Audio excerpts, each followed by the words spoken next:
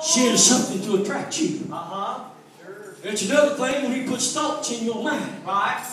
But when me and you allow those images and those thoughts to come through the eyes in the mind and get down into here, Right. Yeah.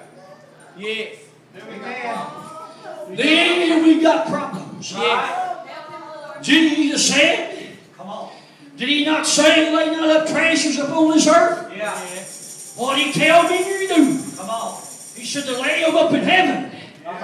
They ain't nothing that'll corrupt that. They ain't nothing that'll steal that. Lay it up there. Because he said where a man's heart is, that's where his treasure's going to be.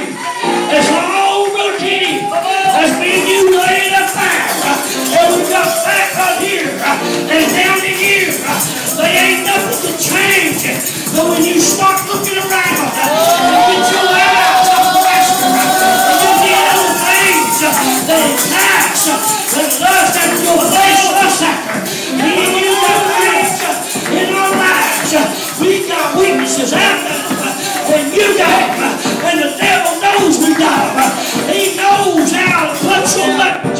He knows how to try to get my mind. He knows how to try to turn me. But I've got to stay away from the playground that tries to get me to go back. I got to stay away to keep this power, to keep this Holy Ghost, to keep this preacher man, to keep this in my life. God sanctify my whole body and mind until my eyes anointed with eye salve. I go with it. And I worship and I know God. Let me feel the Lord Jesus Christ. Come on. Come on. Hallelujah. Well, come on now. Well,